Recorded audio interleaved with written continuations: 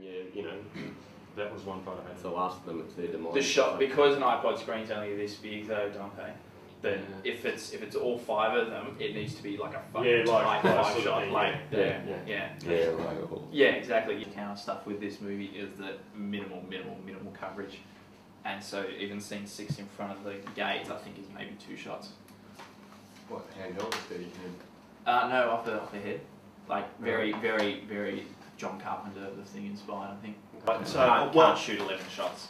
No, okay, but so tell me that though. So are we seriously trying to do scene 7 as a magic hour shot? So let's well, no, it's 6 and 7 because what they do is they arrive, they get out of the car, and then they start shooting and mucking about. So we've got scene 6 with them asleep and Kyle turning on the ignition. That can be, if that's tight enough, that can be just a little bit before magic hour. Yep. Okay, but it's still in low level ambience once the sun's kind of just hitting the horizon. Yep. It's the good tree coverage. Not really, not at the front of the gate. It's not. It's not awesome. I'm just thinking it's not definite yet, but I'm just thinking because it starts off on his face here, and then he's. Oh, actually no, the hand will come in and grab it from there, but then it'll probably go out of shot. Because he's staying on his face as the foot pushes his head into the ground, and then it goes. And I reckon the shot's going to be so tight that the only time you'll see it is when he grabs it and turns the head around. This is the section where we'd like to do the graveyard set piece, so that we get those trees in the background there. So that is, so that's Lloyd for you and for keeping track. That's scenes 95 part and 99 part. This is also though where we need to discuss the whole issue of rain, since it's been volunteered by production that you guys do this one for us. So. Yeah, well, I mean, right here would be fine then.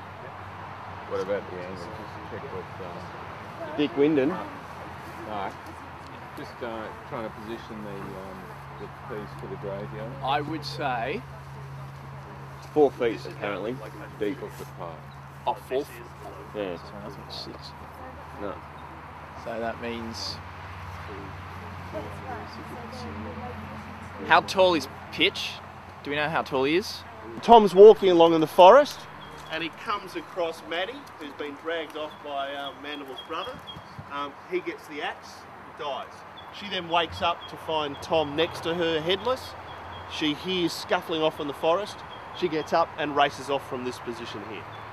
That's right. I mean, you can still light it up, but you're only going to see the undersides of trees and it's so dense. You're never pinpointing that effectively doesn't hold you. Unless we do it Saturday, Sunday, have the Monday off. It'd be great if we could pull a day out of this stuff. You can walk around this whole thing. Back out of the bridge on Saturday. Yeah. So yeah, basically had them starting up there, we'll follow them through around here, stop, listen, then they can walk forward a bit, get to here and sort of go, what the hell, and then she comes stumbling out of there. You know, probably meet up in this little patch here and then bolt off down there. Just look.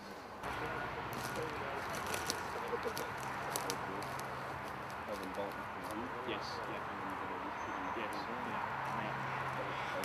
And I mean, you could even have something really cool where you've got like this thing hanging in the... Yes.